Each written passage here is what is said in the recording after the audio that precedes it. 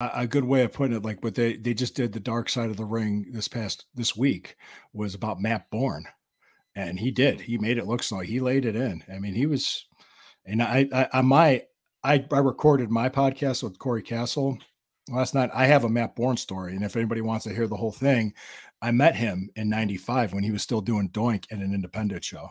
It was in Cuyahoga Falls, Ohio, and a lot of the guys were afraid to approach him and talk to him, I guess. Because they thought he was crazy.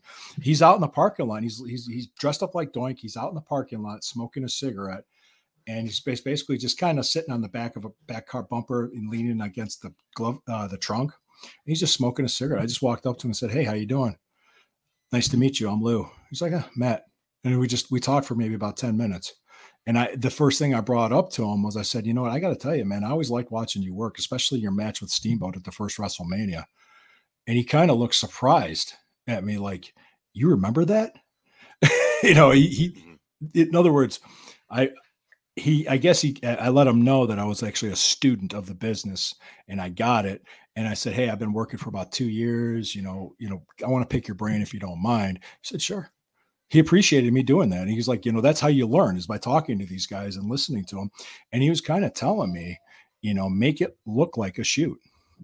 Make it look like a shoot. Yeah. If you don't, in other words, if you don't believe in what you're selling, they're not going to buy it.